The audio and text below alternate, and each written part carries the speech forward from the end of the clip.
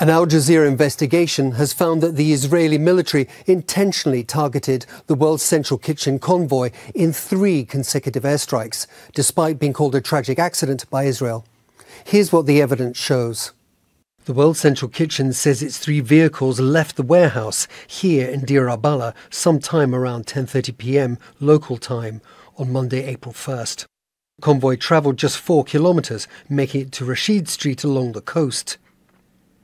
Witnesses say the first vehicle was hit by a missile there just before 10:45 p.m.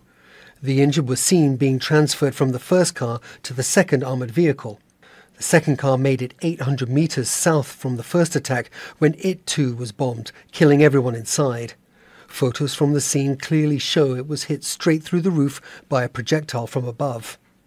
The third vehicle in the convoy made it a further 1,600 metres, turning off the main road in an attempt to avoid destruction before it was hit by a third and final strike, also through its roof. The cars were clearly marked, and the international aid group had told the Israeli military of its team's whereabouts, giving them the coordinates. Questions remain as to why the Israeli military targeted this aid convoy. It's definitely brutal. But whether it's brutal as a matter of high-level policy to discourage other aid NGOs from risking a repetition of this kind of disaster, or whether it was something that went somewhat wrong in its execution and authorization. In an area deprived of fuel and petrol, there would have been little traffic, mostly aid trucks and Israeli military vehicles in the area. The aid cars were moving in a 3-vehicle convoy, clearly marked from above.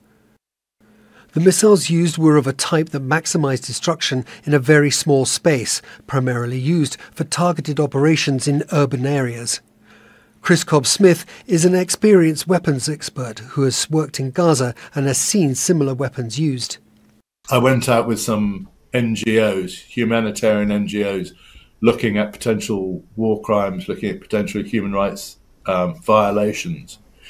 And back then, this is 13 or so years ago, it began to transpire there was a weapon system being used for, I wouldn't say targeted assassinations, but to target very specific individuals, groups, buildings, and in particular cars. And this weapon system produces just the sort of effect we're seeing on these, we've seen on these vehicles.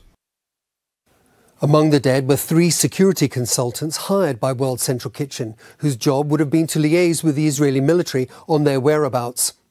The fact that the convoy was hit several times, each strike some distance and time apart, suggests that this act was intentional and that the convoy was deliberately destroyed.